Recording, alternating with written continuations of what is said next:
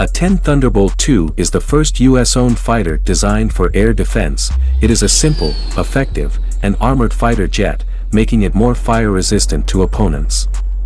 This single-seat, twin-engine A-10 Thunderbolt fighter is designed to attack targets on the ground, including tanks and armored vehicles. The U.S. Air Force still has about 21 units of A-10 Thunderbolt II fighter jets built in the early 1970s by aircraft manufacturer Fairchild Republic. Recently, the Armed Air Force of Ukraine is interested in getting it. Moreover, the A-10 Thunderbolt jet is also equipped with modern high-precision air-to-air and air-to-ground missiles. U.S. Air Force Secretary Frank Kendall said it was possible that the U.S. would hand over A-10 Thunderbolt II to the Ukrainian forces. Although Ukraine also still has a fighter with a similar role, namely the Su-25 Frogfoot. Quoted from the American online magazine Time, 5 Ukrainian pilots have practiced flying the A-10 Thunderbolt II attack aircraft using a simulator. Inside the simulator there are various kinds of bombs and missiles installed on the plane.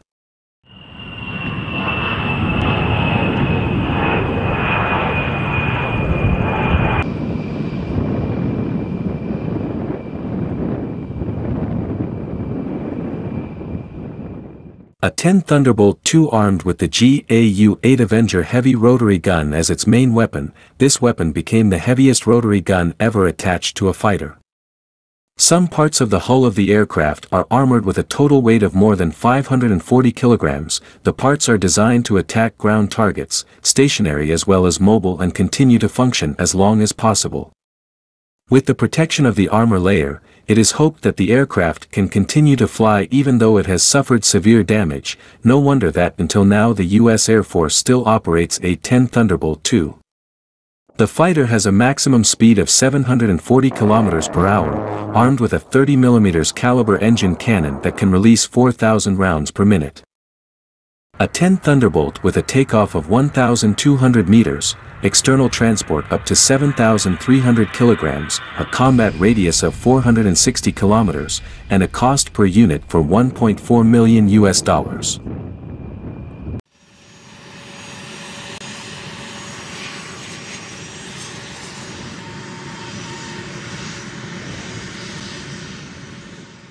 A-10 Thunderbolt II can carry one weapon in each weapon storage on its wing by using rack BRU-61/A, and is able to carry at least 4 SDB in each BRU-61/A, making it a flying bomb truck.